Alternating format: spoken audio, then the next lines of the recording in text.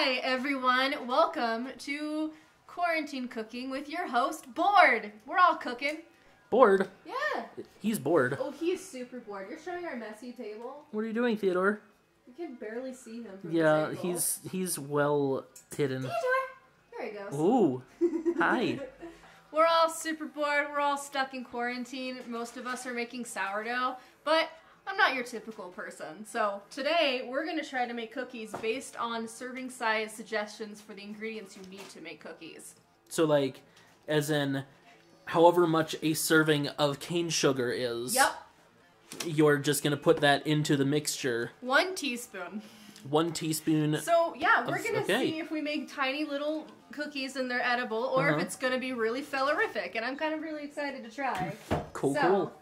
I suppose it's time to present the ingredients, right? Let's hit it. We're making chocolate chip cookies because classic, everybody likes chocolate chip cookies unless they're allergic to chocolate, which sucks. So, yeah. Flour, eggs, butter, vanilla extract, salt, white sugar, brown sugar, baking soda, and chocolate. We'll figure out which one later. Alright, Peter. I'm gonna quiz you. Alright. What's the very first thing you do before you bake anything? Put that thing, that horribly ugly thing, to about 350 degrees Fahrenheit. You are exactamundo right. Uh-huh. It already knows what we want. Isn't that amazing? That's really convenient. What's the second thing you do? Fuck if I know. You bake? You didn't tell me before we hit roll. I know I did it. You cheater. I am a cheater. I'm gonna go curl up in that corner over there and cry now. So it's wash your hands, Peter. Oh. Well, we do that all the time anyway now, right? Because, Americans now wash their hands. I missed. What the? Yeah. Sploosh! Why do we wash our hands, Peter? To avoid coronavirus? Oh, wait. To be clean! Yes, to be clean. Yay! I'm not going to do this really well because I already went out and washed my hands really thoroughly. You guys want to know why I went out? Yes, we do. So, to make cookies, you more often than not need vanilla extract, and I thought I had some. Except, it was all dried up. So, in order to make these cookies, you need vanilla extract. If they were going to come out any sort of right, maybe they come out right, maybe they don't. But I want the chance for them to come out right. So, I had to go get some vanilla extract. And it's my 3rd time to the store this week, and I feel really terrible about it. But the good news is we have some vanilla extract. So, ooh. Yep. So when you make cookies, a lot of the time the instructions say you want to make your dry ingredients and your wet ingredients in separate bowls. So that's why we have 2 bowls. And I preemptively got really small ones because I can't imagine serving sizes are going to be as enormous as making real cookies. So we're going to find out if I'm right or not. I'm going to start with the flour dry stuff first. So I need my flour. And normally you want to put in like 2 cups or 2 cups and a fourth, I think. But let's see. The serving size says just a 1/4 of a cup right there. 1/4 of a cup. Oh! Focus is not loving this. Oh, how about no. Oh. Okay. Sorry, I'm trying to help, man. There, got it. So 1/4 of a cup. So that's what we're going to put in our dry bowl, which is going to be this one. I know that they're exactly the same, but I think we'll be able to tell which one's dry and which one's not. Alright, here's my 1/4 of a cup. I want new ones. I want metal ones. These don't wash very easily. No, and the way that they feel, too, it's just, yeah. I'm going to buy different ones. Basically, I hate plastic. Now we need some sugar. 1 whole teaspoon. Oh, these are going to be terrible. Let's see, 1 teaspoon of this stuff. Okay. Normally, you have different sizes when it comes to the sugar. So I think the white sugar is a cup, and then this one's like 3/4 or something like that. So these are both the same. We need some baking soda. 1/8 of a teaspoon. I don't know if I have 1/8 of a teaspoon. Shit. I'll try my best. I will help. Alright, I have 1/4 of a teaspoon. So you just do half of that. Okay, so half of this somehow. Yeah. Close? Yeah, Close probably enough? a little more than that. Oh, I want to start all over. No, you just put that in and then you... Oh, well, I'm here now. Cool. Okay, here we go again. This is stupid. I hate serving sizes. How about now?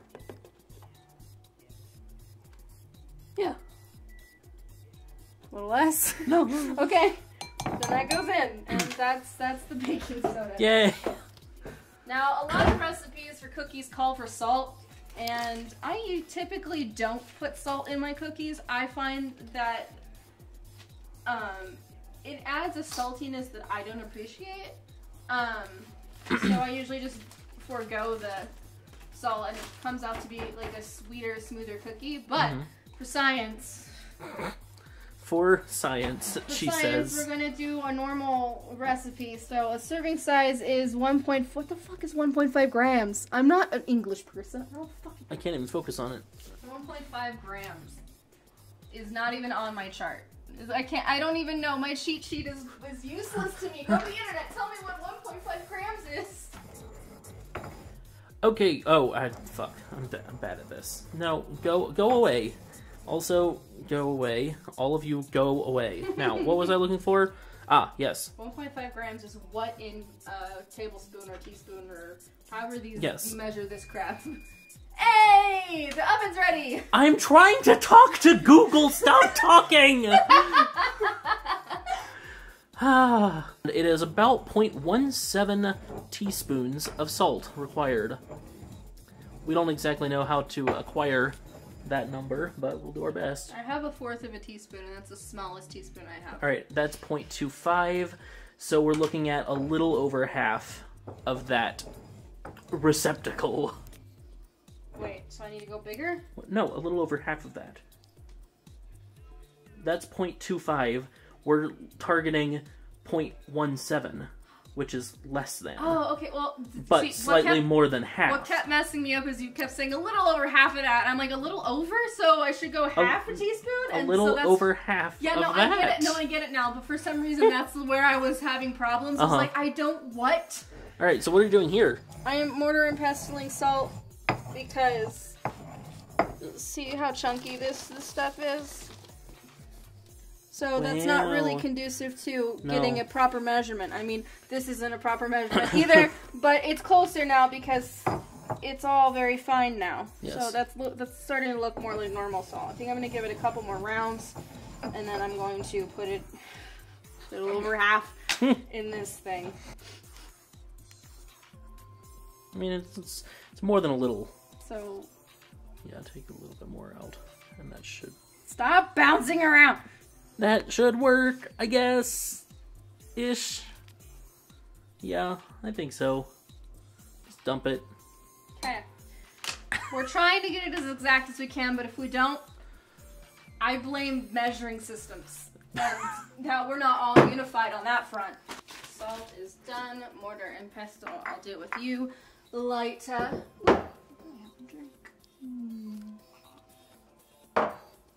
Delicious. And I believe that is all my dry ingredients. Time to mix them up.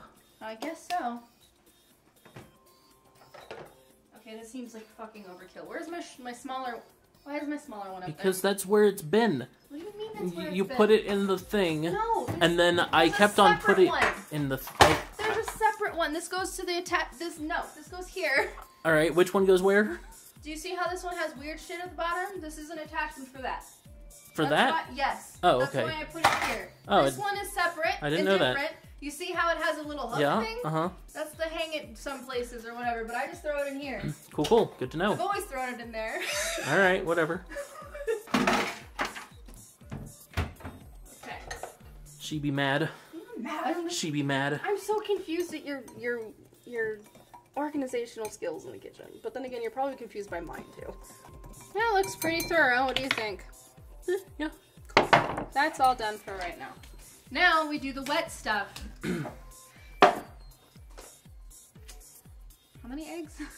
1 egg is a serving. How do you know? I Googled it. How? When? When did you Google it? Before this video. It's true, he did. And I got mad at him. She did. Good. You took the fun out of it. See how fun it was for him to go find the salt? We can't do that with an egg because he already did it. He ruined the fun. How terrible of him. It is very terrible. It was a perfect break. Look at that. Gorgeous. Okay, vanilla extract. Does not have it on this box. I don't understand why not. And here I was all set for a cool shot. Did you roll looking that up? No. Oh. Okay. All right. So how much do I put in? 1 teaspoon. Did you determine? According to McCormick's official website. Okay. It's gonna rock our worlds, that's for sure. It's gonna be quite vanilla-y. Well, vanilla extract has alcohol in it. Cool. So it's not gonna... It tastes like vanilla, but like you got punched in the face. Alright. Now. 1 tablespoon of this butter. Oh man. These are gonna be some interesting fucking cookies. Alright. Normally I buy unsalted butter because I like to control the amount of salt that I put in things. Every once in a while I will buy salted butter so that I don't have to think too hard about it, but like I didn't get a choice this time because, you know, quarantine is making some things hard to find, so it doesn't, oh, it does say it's salted right there. Okay, cool. So this is salted, so this is gonna be extra salty. Alright, so I need a knife, and where's the measuring thing? Right there. So about there.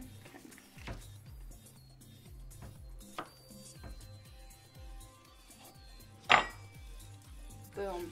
I did it. That's a whole tablespoon. Yay! Yep. Right on the mark. Good. So it needs to be softened. Okay. I did not soften this. I did leave it out for a little bit, but it's not enough. So in order to soften butter, if you're dumbass and didn't leave it out for long enough, is you come over here, you put it in the microwave, and you just keep doing it in small intervals until you have softened butter, not melted or cooked. You usually do it. Usually takes about like 4 or 5 of them, and then it's good to go.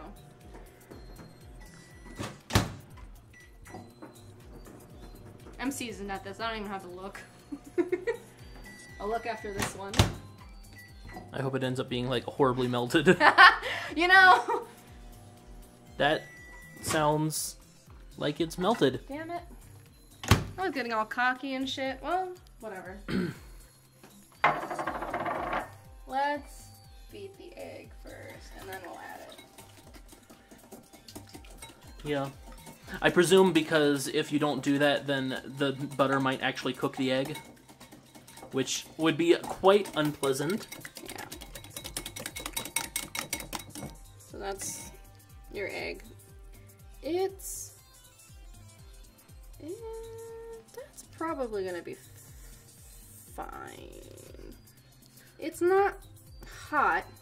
It's just kind of warm. So that should be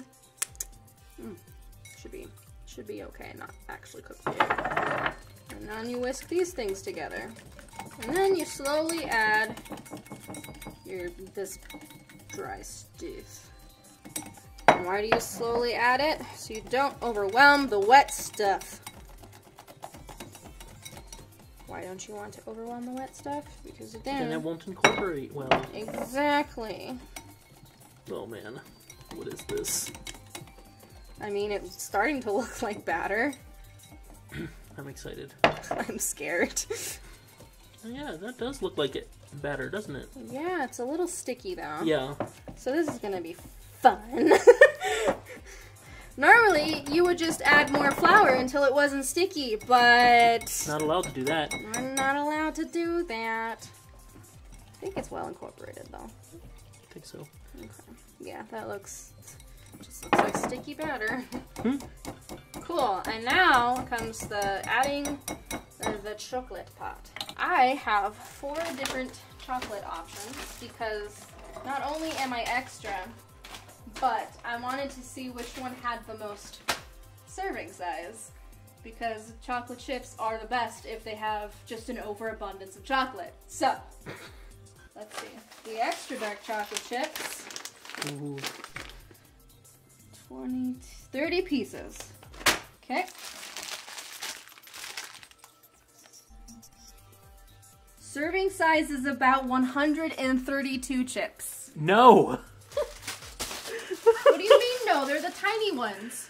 Oh, They're well, really okay. tiny. Okay, maybe then. Alright, the M&M minis are 2 tablespoons. Okay. And the pretzel-filled M&Ms are 12 pieces. Well, these ones are out. Good day, sir. 30 pieces also seems a little small, right? So, because like 2 tablespoons, this is a tablespoon. Sorry. It's cool. That's a tablespoon, right? Right. So, 30 pieces. 2 of the, is it this one that's 2 tablespoons? Yeah, this one. I would say that's probably around 30 pieces. I'd say that's really similar. Really? Well, now I have to do science and measure. Okay.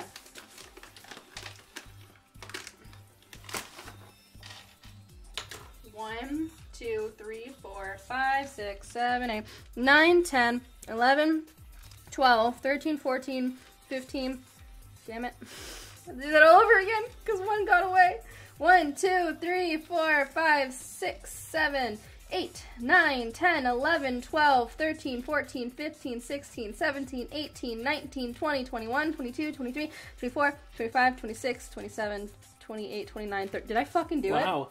Wow. Cool. Nicely done. So Okay. that's like basically 1 tablespoon. It was a little more than 1 tablespoon. It piled up a little. Okay, so just straight up 2 tablespoons. Yeah, that's way more. Alright. Now, I can't believe I'm going to do this, but I'm going to count 132 pieces. Science. Yeah, that's what this is called. Is it not? Trying to get the most chocolate chips is not science? Alright. This is awful. 2, 4, 6, 8, 10, 12, 14, 16, 18, 20, 22, 24, 26, 28, 30, 32, 34, 36, 38, 40, 42, 44, 46, 48, 50, 52, 54, 56, 50, 58, 60, 62, 64, 66, 68, 70, 72, 74, 76, 78, 80, 82, 84, 86, 88, 90, 92, 94, 96, 98. We go, 100, we broke 100. 102, 104, 106, 108, 110, 112, 114, 116, 118, 120, 122, 124, 126, 128, 130, 130 fucking 2. How many did it want? 132. I think the clear winner are these guys. I wouldn't call it clear, though. Is it not? Here's why. Why not? The question I have is, each of these individual M&Ms has a casing, and that casing reduces the overall, like... But it's not much of a casing. Like, you can see that this one... Okay. I don't know if you can see it, but Right, Peter right. can. It's true. I don't know. That's why this is not science. This is totally science. It's just bad science. All science is real. So this all fits, though. Yeah, so that seems fairly comparable to that. Yeah. So these are similar, and I still think these are the winner. All right. Go for it. I'm gonna go with these. Sure. Because the most chocolate wins. Now we gotta mix it again. Get off Good luck with that. my whisk. Maybe I should just fold it. Yeah, probably.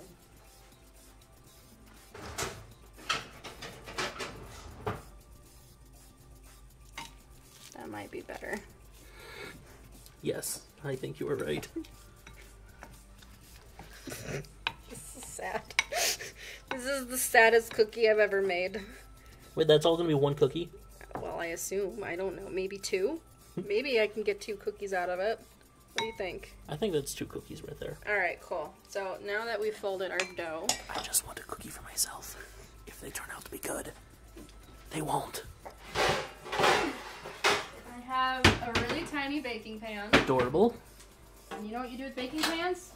You grease them. Why do you grease them, Peter? So that stuff doesn't stick to them? Exactly. Good job. Ew. Okay, now we gloop the cookies. Oh, it looks like there's going to be more than 2. Wonderful. I'm going to try to get 4, I think. Yeah, that seems reasonable. You know, they almost look like they're going to be okay. Mm-hmm. Except I know that's a lie. Probably. Maybe. Yeah. There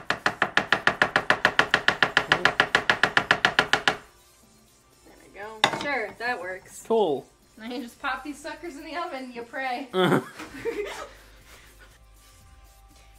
Well, you ready? It's that time. What have we done? Oh dear.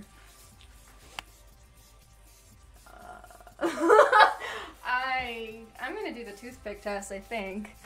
That's fair. I don't know what I'm looking for. I thought these would look normal. These don't. They look something. Oh, did you hear how crispy? Yeah, I those are did. done, dude. Oh my god.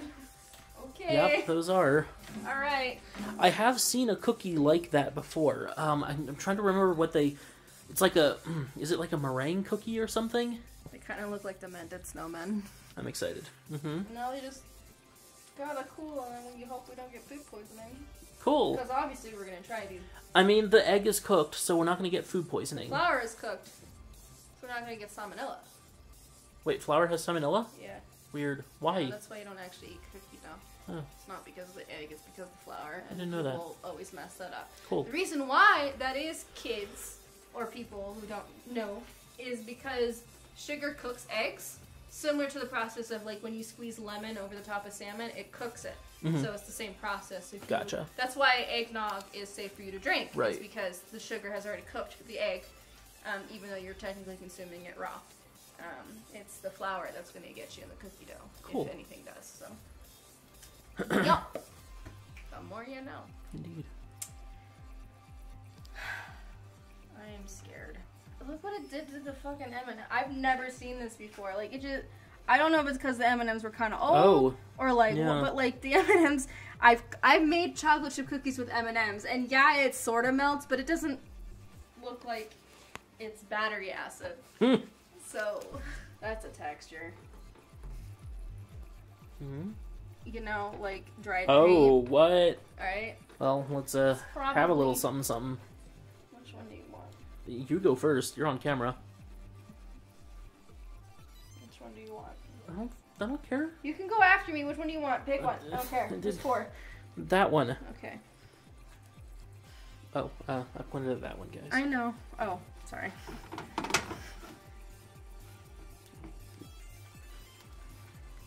Wow, even That extra. butter really did a good job.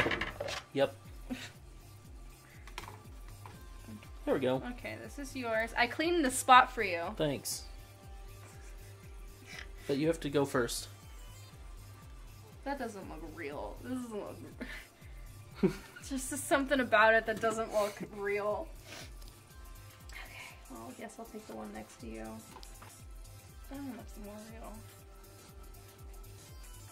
Yeah, it does. Not by much, though. I want to look at all the bottoms. I'm just stalling. I don't... I'll be honest. Well, that one just like definitely like drying paint. Like there's like crystals in it. I don't know. It's like you'd find this in a cave and you'd be like, what is this? That one came up nicely. That's a smell. How would I describe it? It's like your first home ec assignment and the kid that bullies you like made this gross concoction and then swapped it with yours. That's what it smells like.